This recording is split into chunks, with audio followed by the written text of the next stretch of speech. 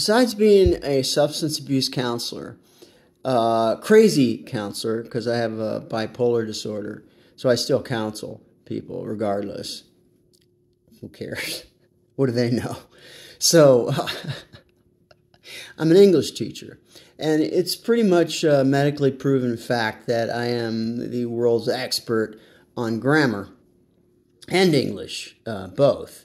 In fact, I walk down the street and people just come up and say, "Hey, Paul, what is grammatically correct if would it be grammatically correct if I said this?" Then I don't have an example of what they say.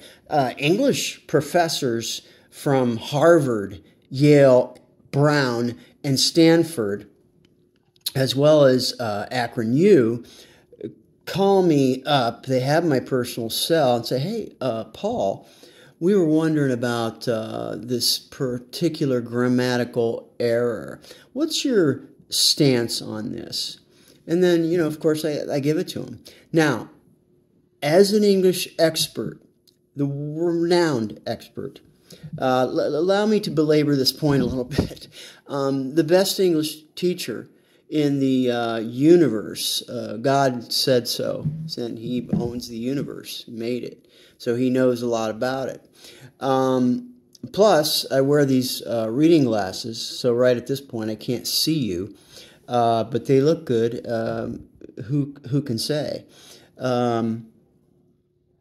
So let me just help you with this. I want to set you free from this one English grammar rule that's completely erroneous. That means it's wrong.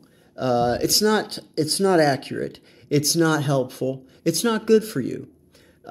So if you say this coffee tastes good, that's supposedly grammatically incorrect.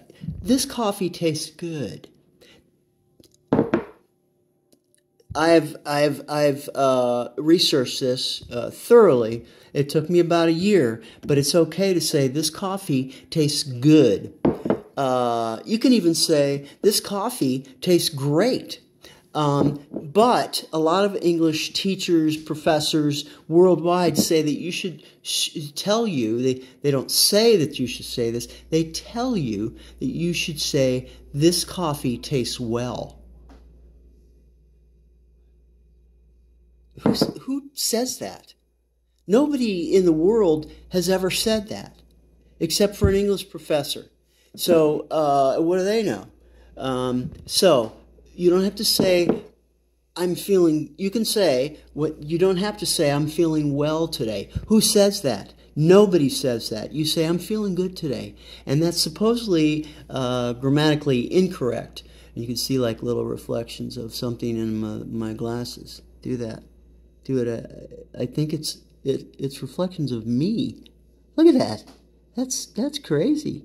It's mystical, miraculous. So if you feel like saying, "I feel good today," say it. And I don't intend for you to get upset or anxious or angry or a rage in it. I don't think you have to give your English professor the finger when he tells you you should say, "I feel well today." Just give him a break. Just look at him kindly. And ignore that rule. Ignore his sagely wise advice, even though he's a doctor of English. I feel good today. How do you feel? I feel great today.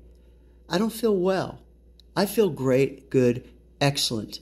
Excellent actually wouldn't be, it could be okay too. So when you drink your coffee, tell your friends, your family, your foes, the world proudly, this coffee tastes good, and drink it proudly. That's a little bit hot. Pour some more milk in it. Oat milk, almond milk. Not real milk. It's no good.